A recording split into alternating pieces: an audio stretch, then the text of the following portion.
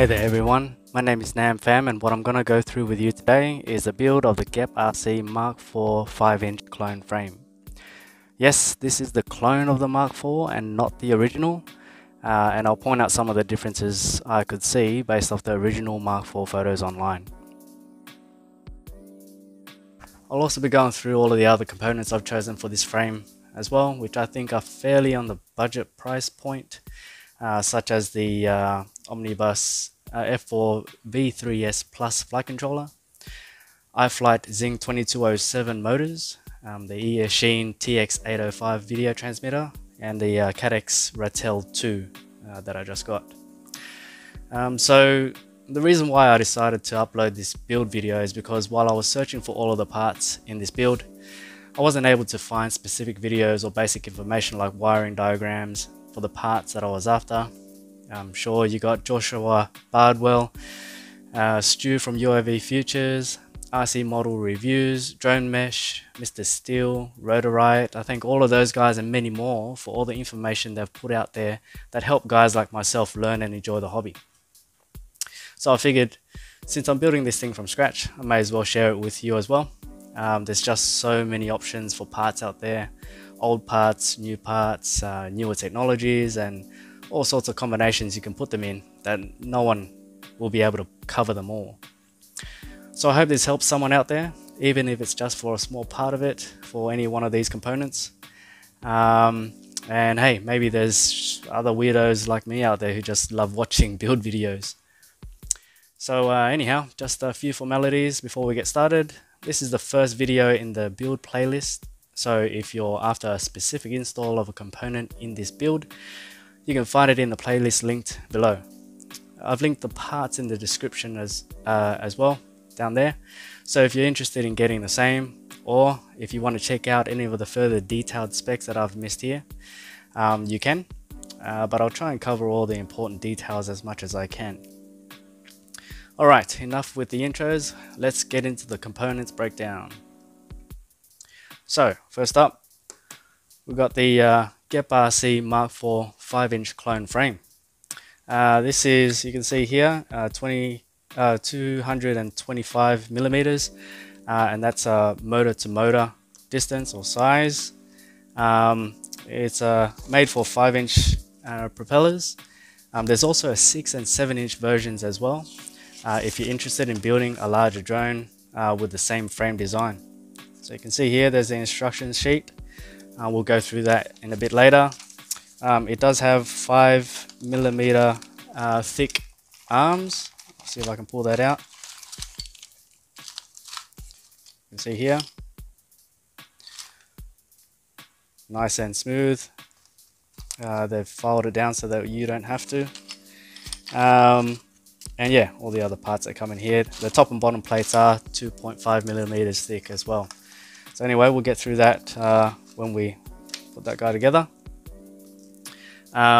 Next is the Omnibus here. This is the F4 V3S Plus flight controller.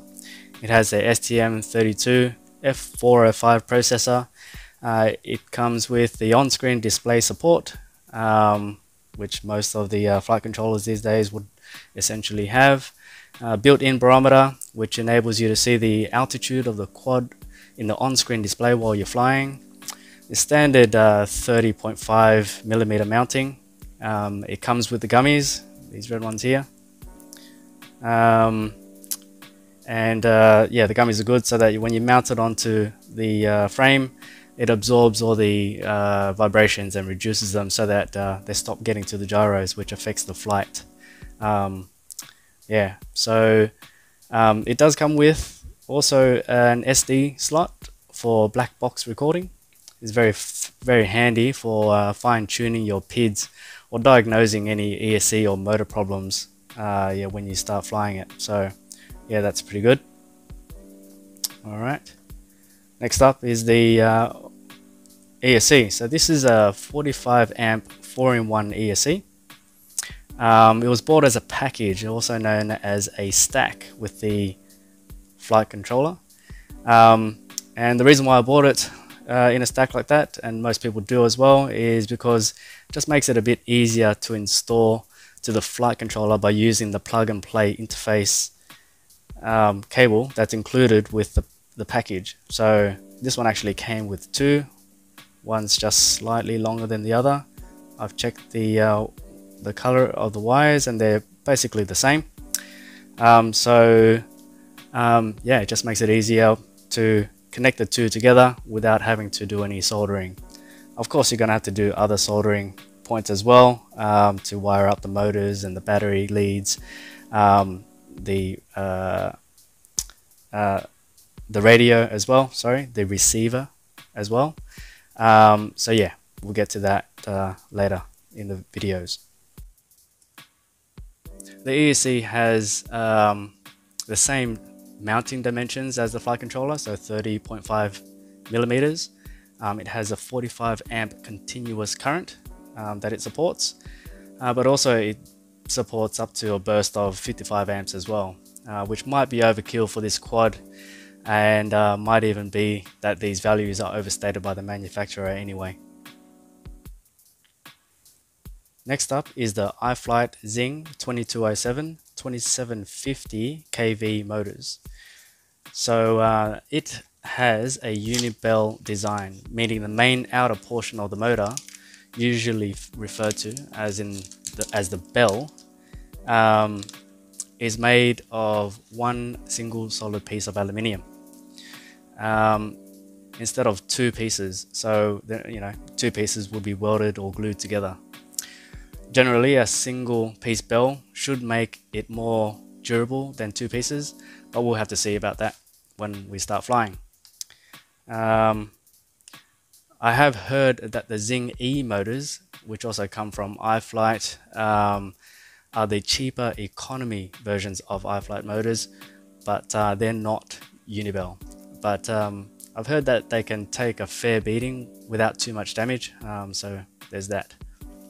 But I figured for the slight price difference, I just wanted something that can take a bit more abuse. So yeah, here we are.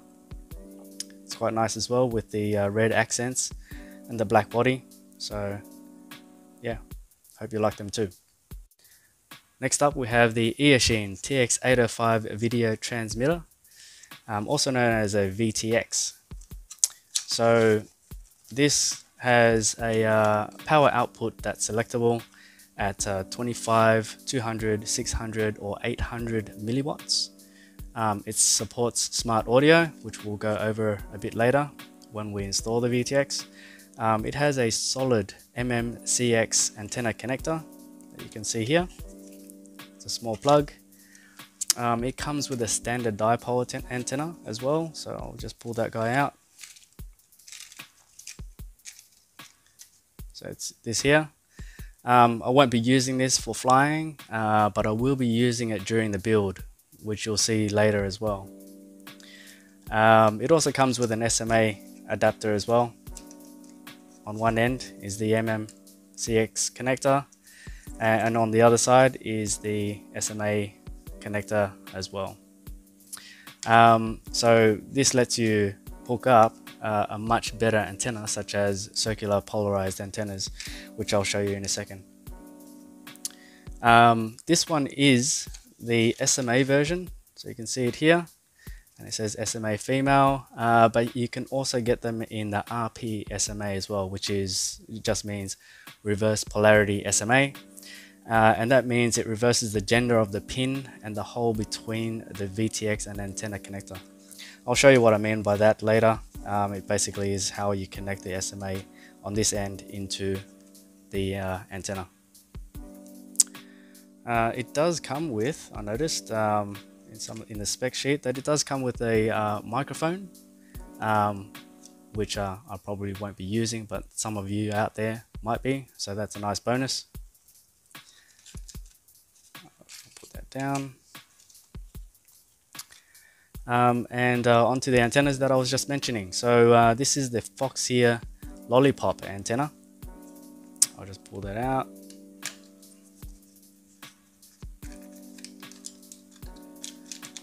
So there's two in this packet. Usually I would buy two, one for the video transmitter that I just showed you, and the other one that goes onto the goggles. So yeah, when I purchased this, I made sure that I got the SMA version of it as well, so that it's compatible with the SMA connector that comes with the VTX. So yeah, this is the male version of the SMA connector that will go into the female version of the VTX. Also on my goggles, they have the female version of the SMA connector, so I know that at least they will both connect to the devices that I have. These are the design of them are better than the dipole antennas because they are circular polarized antennas, which means they give a much more even spread reception as opposed to the dipole antennas. This is especially beneficial, I guess, when you start flying a quadcopter in freestyle, as you're going to be changing directions, the angle it's facing you, or when you're doing rolls or flips and all those acrobatic moves. Yeah, the quadcopter is going to be in all sorts of different angles coming at you. So the reception, given that these is going to make an even spread reception, it's going to be picked up by your goggles much better. So you can see that both of these are right hand circular polarized, so RHCP on both of these ones. So make sure that when you do buy them, if you buy them separately, that you buy the same direction, I'd say, because it will not work well if you had one that was a left hand circular polarized, which you can get, with a right hand circular polarized. I won't go into the details, but what would happen likely is that you'll just get a very poor signal strength between the two. Alright, so that's enough about the antennas. Put that down. The next thing would be the receiver. So here I've got, and it is absolutely tiny, the Radiomaster R81 receiver. Yes, this is kind of an outdated receiver now with a FrSky D8 protocol, which only has 8 channels instead of the D16 with 16 full channels to use. I won't be using any more than 8 channels that the D8 mode supports, so I'm cool with that for now. It also has a 9th channel as well included inside, which is dedicated to RSSI. Now, RSSI stands for Received Signal Strength Indicator, which is fairly self-explanatory in itself. So for this receiver, the 9th channel for RSSI will send the signal strength that is being received by the receiver from the control transmitter to the flight controller. This signal strength information can then be displayed on the on-screen display in your goggles while you're flying to let you know when the controller reception is getting weak, and to fly back to where you started, or else your drone's going to fail safe since it can't get any reception from the controller and unfortunately fall out of the sky. So as you can see, it also has the diversity antennas, which basically means 2. So we'll use the signal from the antenna that's providing the strongest signal that it's receiving. So that's kind of nice. So that's cool. I'll put that down. So for the props, I've got here a few sets of the Gemfan 5149 propellers. They might be a bit aggressive on the pitch side, but I do have also these iFlight Nazgul 5140s as well. So these ones have a lower pitch, so they're less aggressive. Hopefully these can give a smoother flight performance, whereas with these Gemfans, the 49 would actually be very aggressive and might be a little bit more for fun flicking around and everything, doing more agile acrobatics in freestyle. So yeah, so these are the props. For the camera, I mentioned earlier, I do have the Caddx FPV Ratel 2. Yeah, so this you can see here it has the 1200 TVLs, TV lines. It supports PAL and NTSC, and yeah, I've seen a few reviews online and comparisons to the other cameras like the Foxy and Runcam equivalents, and what turns out is that I like the contrast, color, and the dynamic range that it provides over the other cameras. So yeah, I chose it based on those reviews. So yeah, it comes with a mount. It also comes with a control board as well, so that you can hook it up directly to the camera and you can change a few settings through there. So yeah, those are the components that are going to go through this build. The controller that I'll be using for this drone and my other drones as well is this jumper T-Lite that I just got. So I'll be keen to get this thing connected, bind it to the quad once it's all done. I do also have Emax box goggles as well. Of course, they're not the best quality for FPV, but they'll do the job for now until I decide to upgrade later to a digital system which provides much higher quality images, but we'll get to that later. So that's it for now for the components breakdown for this build. Thanks for watching. I hope you liked it and found it informative or useful. Leave any comments or questions down below and I'll try to get to them. Stay tuned for the next video in the playlist where I'll get into putting the frame together, or if you would like, fast forward to any of the other component installs in the playlist. Happy flying!